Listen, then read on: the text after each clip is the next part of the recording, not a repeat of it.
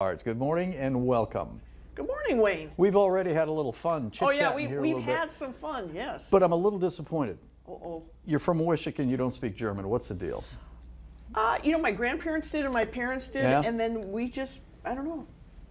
We didn't, but I kind know of you. lost it over time. Yeah, lost it over time. It is amazing because even here at work, and I digress, but even here at work, 20 years ago, there were several people that I could speak German to. Now Really? there's one, and that's Cindy at the front desk. Wow. So, all right, you guys got big doings coming up, and it starts on the 29th. But even before that, I was reading something about a wagon train or Yes. something like that that starts actually in Eureka, South Dakota. Yes, which is somebody's hometown. My heard. hometown. Yeah.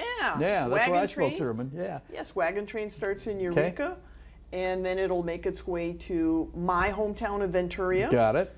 And then it'll come into Wishick. On the next day. So Yes. they'll overnight in Venturia, Yes. right? Okay. Yes. And that's all part of the celebration. Absolutely. But the real events really kick off on the 29th, which is Thursday. And there are so many things, and I've got a list written down here, and I want to start with this. Music. If you want any kind of music, from polka to rock. Absolutely.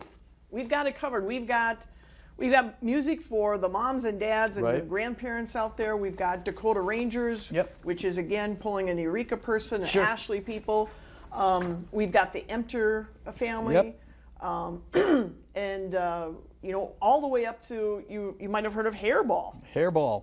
Okay, and your mom said it was. I think she called it hairdo. Hairdo. Yeah, when they played nationally several years ago. Yeah, so hairdo, hairball. We got Hairball, and they're going to be performing for free. Yep, Johnny Home Band, same thing. Johnny Home, Thursday night. Slamabama, Yes. Tripwire. So many. And then there are events going on all the way through the weekend. One of the things that really caught my eye, and we're going to get to the food vendors and things like that, but tell me about the Looney Lutherans. The Looney Lutherans, well, you know, I'm Catholic, but I think I'm Lutheran.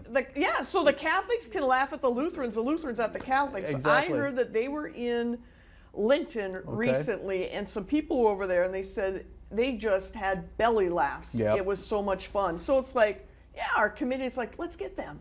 Sounds like they're actually going to be performing twice. And people are going to be really able to relate to them. And then there's a local production too, the Great Ice Cream Scheme. Yes. That's being put on by people from the Wishick area. Tammy Roweeder she is in charge of it. She is doing the production of it. And it's all local people. Sure.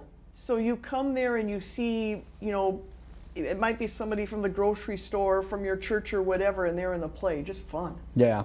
One of the other things that I noticed on your rundown, and the print on your rundown is so small because you guys have so much stuff going on. One of the other things that I noticed was the photo displays and the exhibits for that. That's going to take some people back in time and really stir some memories, isn't it? Yeah, that is awesome. Sandy Fiechner from New York, originally from Wishick.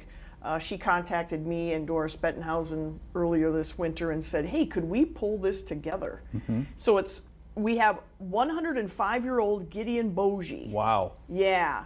He is the oldest person, and then we have some twins that were just born this year, and we've got everyone else covered. And so it's going to be all around in this building, and you just come in and it's like an art exhibit. It's just going to be fantastic. You know, as the publicity chair, this has been a labor of love for you, hasn't it? Because I can see the enthusiasm for you, and it's finally here. It's been something you've really poured your heart and soul into.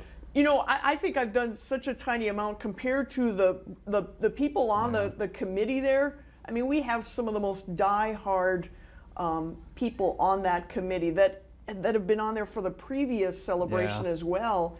And they just 25 years ago. 25 years ago, they're just giving their heart to this, and you can tell at those meetings it gets personal, and they really want the best for Wishick. You know, and time flies so much, so we're almost out of time, but there's going to be plenty of food. We also want to make sure, support the local restaurants and those people too that have been there for years and years and years. Yep, that's why I made sure that they're in the back of the flyers, so everybody goes out and goes to our local people and spends time. Get the souvenirs, get the local food, also get from the food trucks. Just come to Wishick and have a great time. It's going to be a great time. And Heidi doesn't know this, but she just promised great weather all the days, 29th, 30th, 1st, 2nd. That's the final day is July 2nd. All right, Yvonne Engelhardt, the publicity chair for the Wishick 125th celebration, which is also known as the Quasi. There you go. All right, we're taking a break. We're going to talk to AARP when North Dakota Today continues.